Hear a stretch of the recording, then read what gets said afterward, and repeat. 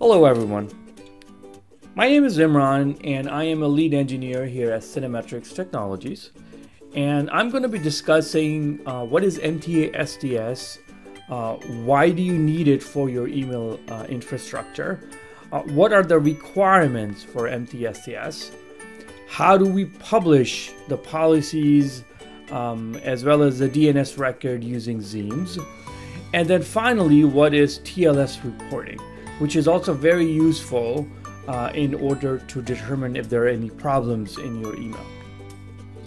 So let's get started. So MTA-STS stands for Mail Transfer Agent Strict Transport Security.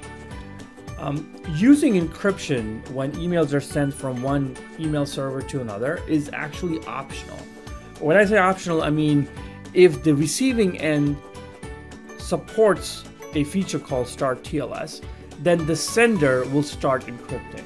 However, if the receiving end is not able to support encryption, then the sender will never encrypt your emails.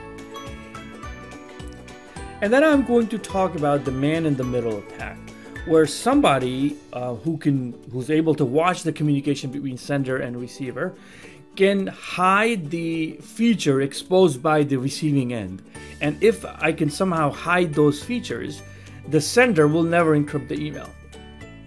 So in order to do that, I am going to work with a test email account that I have. It is a real account. It has a real DNS record and everything is real. So everything that I do is actually on real accounts. All right, so let's get started.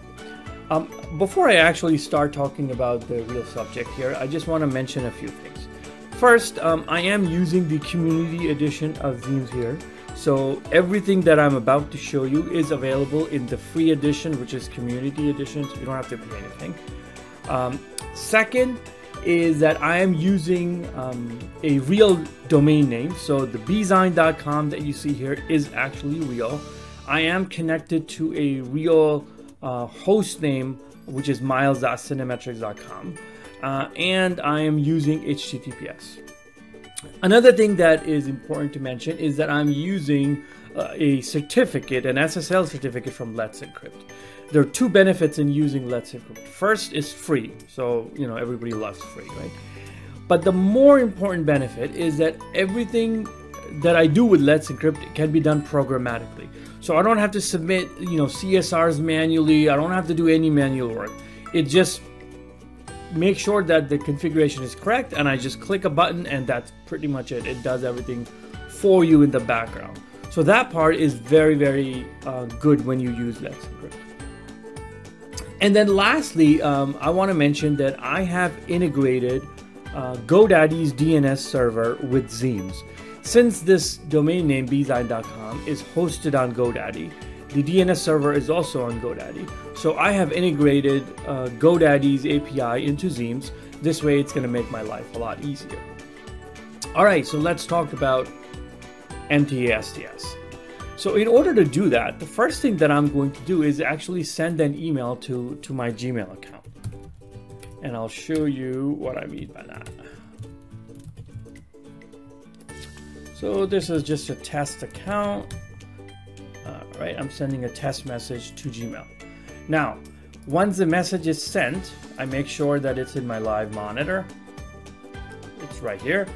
And then I'm gonna take a look at the log file, and I'm gonna take a look at the outbound conversation.log.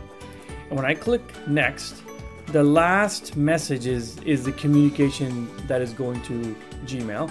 So I'm gonna copy this number here, and I'm just going to search for that number so I only get communication for one message. Now, if you notice here, there are basically two connections, even though there's one email. The first connection, which is right here, this is not encrypted. This goes out in the plane, and then when Gmail, so this IP address is actually Gmail's IP address. And these lines is what Gmail advertises. These are the features that Gmail support. One of the features that Gmail supports is Start TLS. And when the receiver supports Start TLS, the sender is going to use start TLS. So here is the line where Zeem says, okay, Gmail, I want to start communicating with you in an encrypted manner. So that's what this is. And when that happens, Gmail says, yeah, sure, go ahead, start your encryption. So now all these lines are encrypted, even though they don't appear encrypted in the log, but the actual email that went to Gmail is encrypted. Now here's the problem. Let's assume that there's an ISP in the middle, or maybe some government agency, or a bad guy. If somehow that person or that entity is able to hide this line, which is start TLS, the sender will never know that receiving end supports start TLS. And because it doesn't support start TLS, the second connection will never start, and that message will be delivered in the very first connection, which is not encrypted. So the data command that you see here is going to be in clear. It's not going to be encrypted. And that's where the problem is. And this is where MTA-STS comes in. So let's see how MTA-STS works in the background. Okay, so let's get started. These are the requirements for MTA-STS. The very first requirement is that I have to have a text record in the DNS server for _MTA-STS .bzine.com.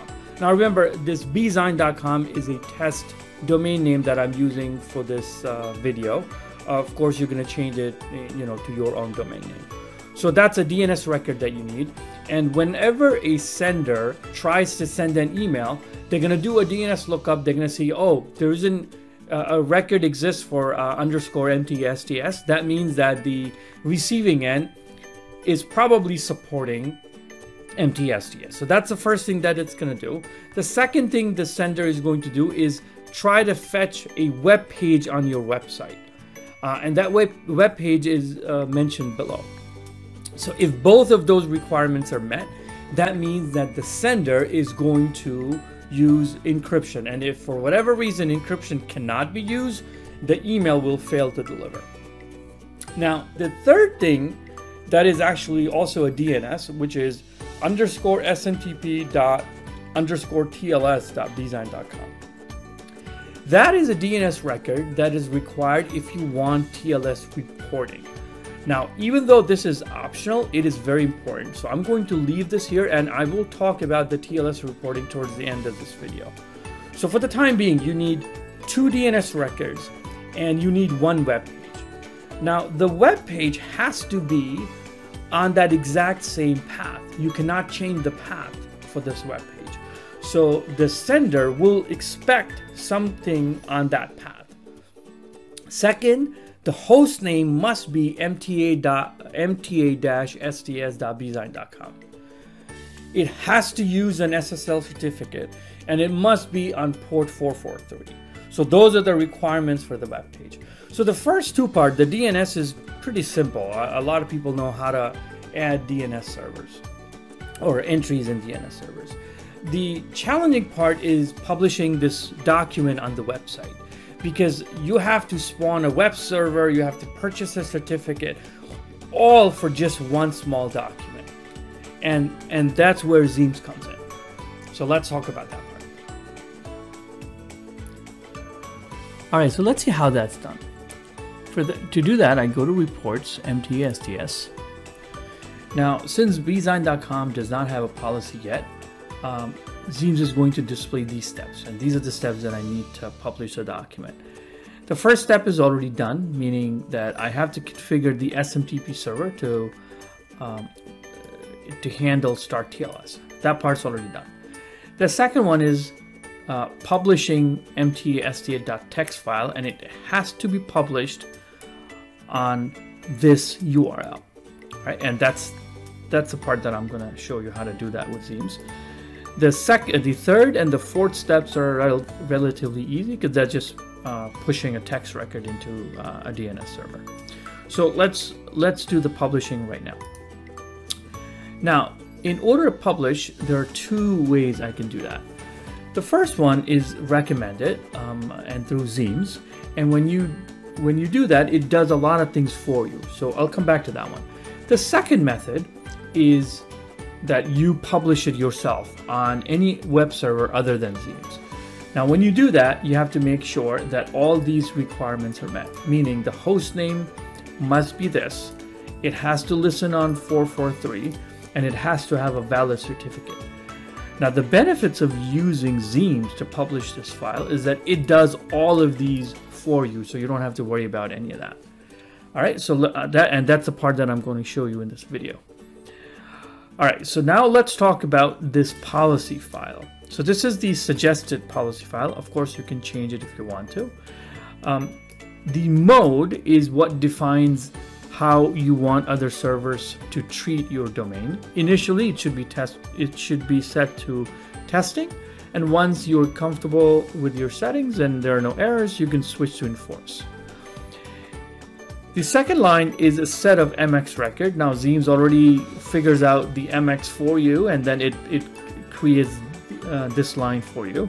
If there are multiple MX, you will see multiple MX on this side. The last line is the age in seconds. That's basically used for caching purposes.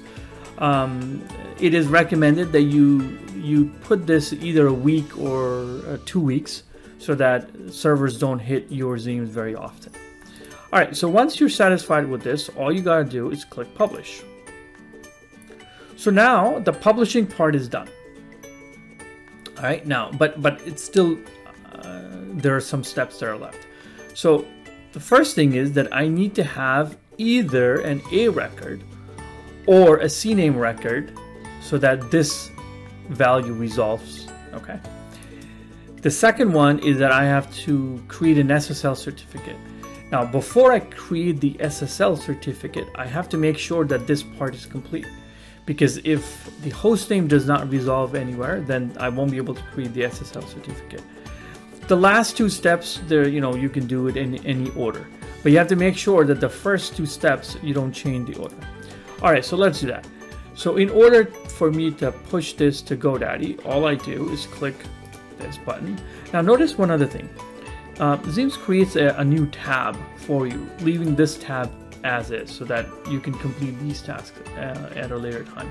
All right, so now all I gotta do is click submit, and once done, it is going to push. So now it has been pushed. If I run this command from a command prompt, it should give me the results, okay? All right, before I go any further, I am going to complete the step number 3 and step number 4. So again, this is a text record into GoDaddy, and I click submit, and that's done. And then the last step, which is this. So now my DNS is configured, meaning I have made 3 changes in my DNS. First, it adds a CNAME record for this, and that CNAME record points to miles.cinemetrics.com.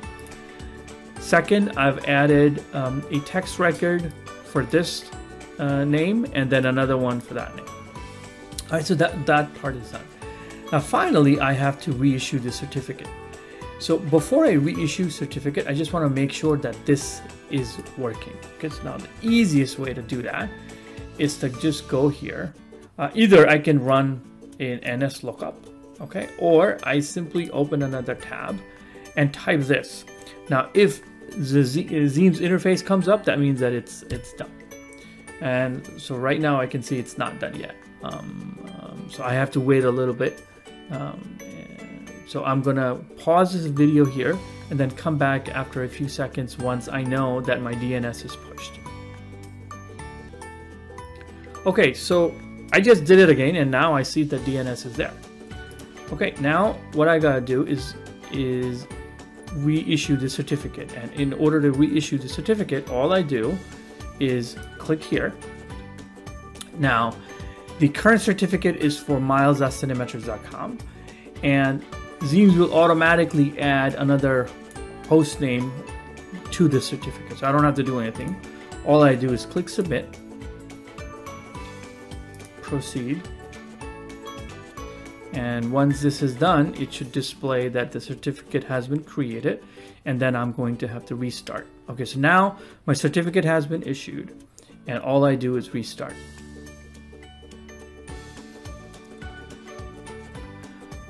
All right, so now my server has been restarted. If I go to reports, now I don't see any reports yet because I just configured it. So I have to wait about 24 hours in order to see some data, some real data here. Now what I did was, instead of showing you the report here, I have opened another tab in which I'm connected to Cinemetrics website. And this is the report that is generated by on the Cinemetrics website. So here you can see the number of emails that were sent from Google and from Microsoft, and it displays the success rate and all that. Now, if there are any errors, you would see those errors down at the bottom. Right now, I don't see any errors because everything was fine. So the goal is that you should run your MTA-STS policy in testing mode for a few days. Make sure there are no errors. If there are errors, then you need to figure out why did those errors come up. If there are no errors, you can switch your policy. So in order to switch your policy, you go back to your MTA-STS, you click modify, and then you simply change this testing to enforce. And that is pretty much it.